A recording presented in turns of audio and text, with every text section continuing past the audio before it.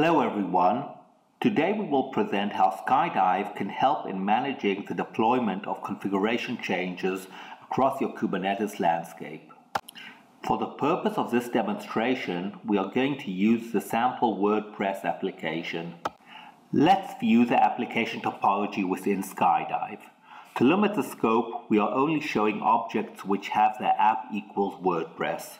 Let's now express this as a Gremlin expression in the filter box. And when running the expression, we get a two-tier landscape. WordPress, the main application, WordPress MySQL, the database. Let's explore the configuration object of the WordPress app. Using the highlight functionality, we select Kubernetes config, resulting in the highlighting of the MySQL pass object. Let's now focus on the MySQL pass object. To do so, we construct a Gremlin expression in the highlight box. We run the expression and as expected, the MySQL pass is highlighted. We click the object and explore the metadata. We can see the password field, Kubernetes data password. And if we want to highlight which pods are dependent on MySQL pass, we can extend our Gremlin query. We add an extra Gremlin step which requests nodes which have an edge leading into MySQL pass. We execute the query and now we see that two pods are using this password. WordPress, WordPress MySQL. Let's view the actual password as seen within each pod. We use a script which accesses the pod and prints the password from an environment variable. We run tests Kubernetes WordPress secret get. From the output, we can see that the password is ABC123. Updating passwords is a best practice which should happen routinely. Let's update our password from ABC123 to ABC456 by replacing the secret objects as follows. Now, let's view the running pods again.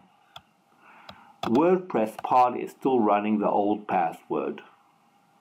WordPress MySQL is also still using the old password. So while the secret object was updated, the pods are still using the old ABC123 password. In fact, so as to update the pod passwords, we need to recreate the pods, or delete the pods and let the deployment object recreate them. We can use Skydive to identify which pods depend on the MySQL pass secret object and then delete them manually.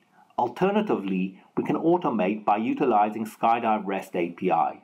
The following script does just that, extracts a list of pods which depend on MySQL pass and deletes them.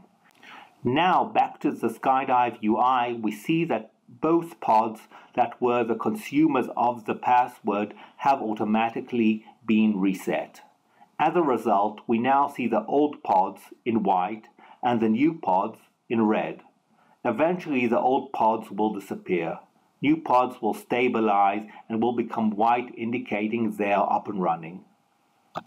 Now, let's verify that the password in both pods is updated. We run tests Kubernetes WordPress secret get. The password is ABC456 as expected.